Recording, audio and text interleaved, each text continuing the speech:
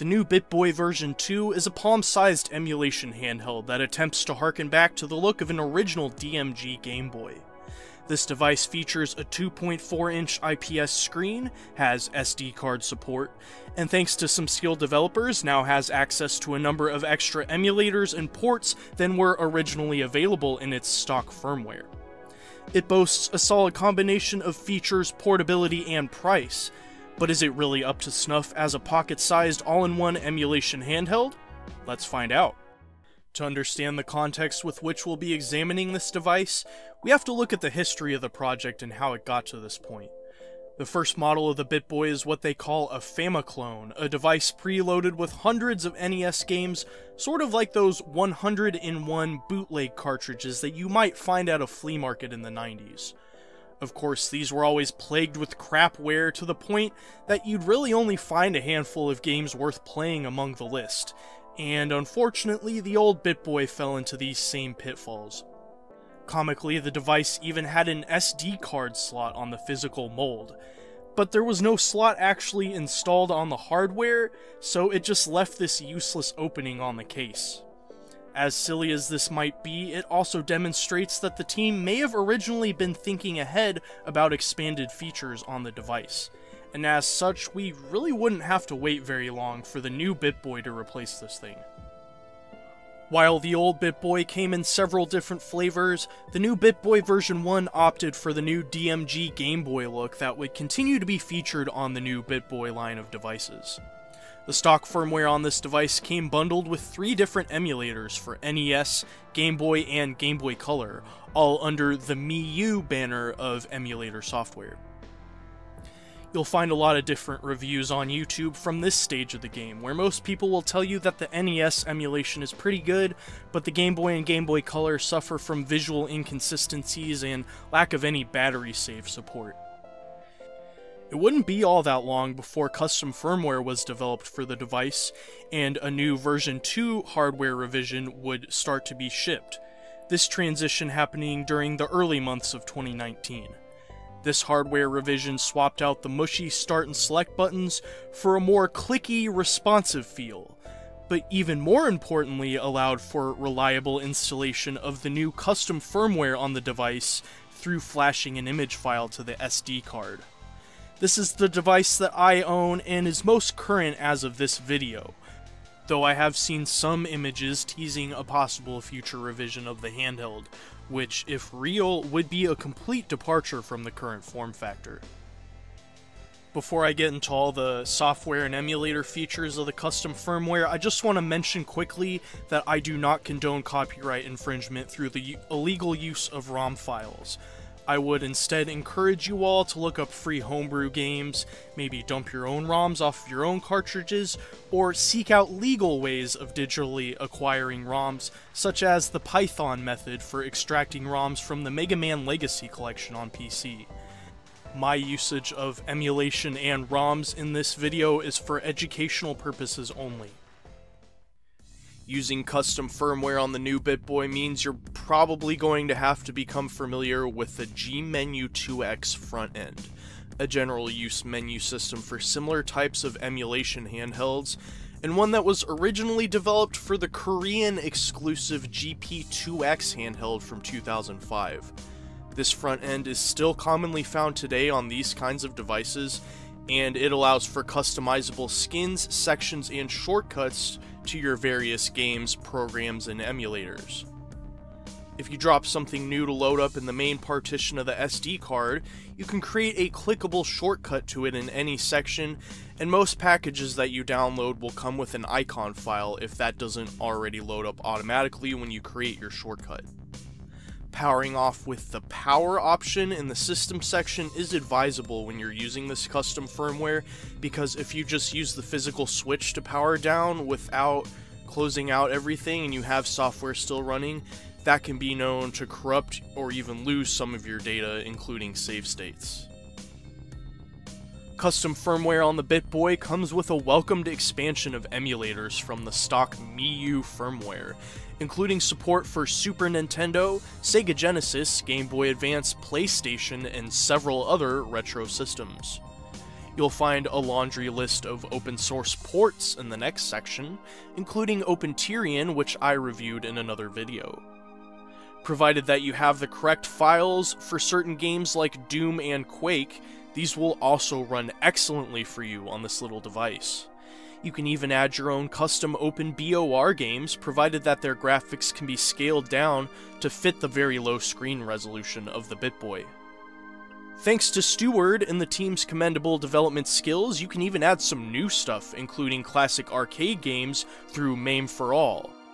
It's important to understand that this version of the firmware is still in beta and going through constant updates, but I would currently say that it's in a presentable state with an expansive suite of available software. This all sounds great, right? A cheap handheld gaming device that plays all the retro games that you want?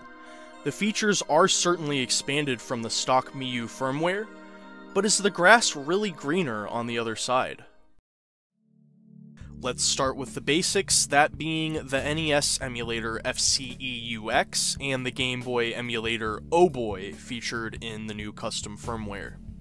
Most people who purchased a new BittBoy were expecting a device that plays NES and Game Boy games in a small, portable form factor.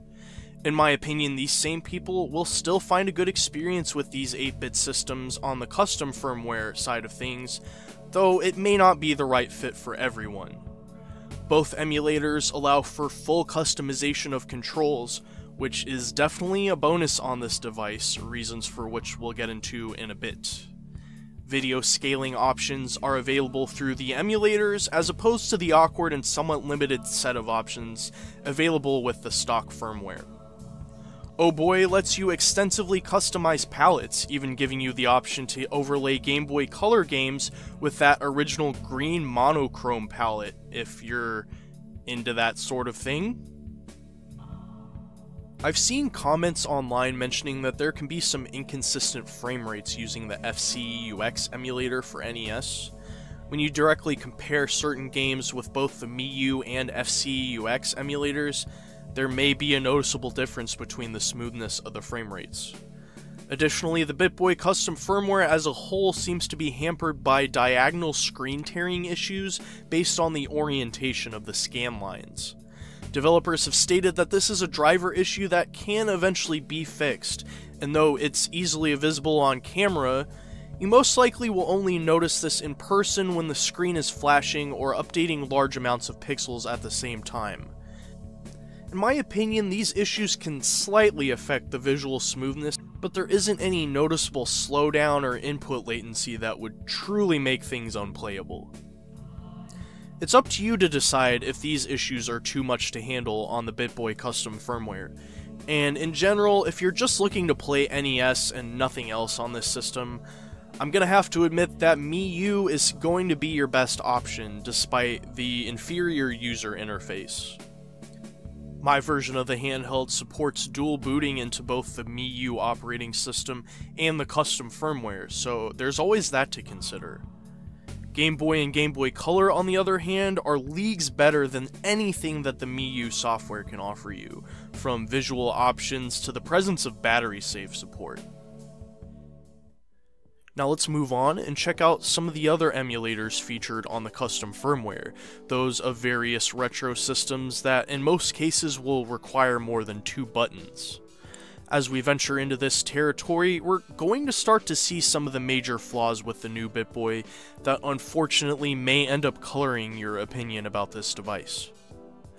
As mentioned previously, you can currently play SNES, Genesis, GBA, and PlayStation games, but they've also added support for TurboGrafx 16, Atari 2600, Neo Geo, Master System, Game Gear via the Master System emulator, WonderSwan, MS-DOS in a pretty limited capacity, and then finally certain 80s arcade titles.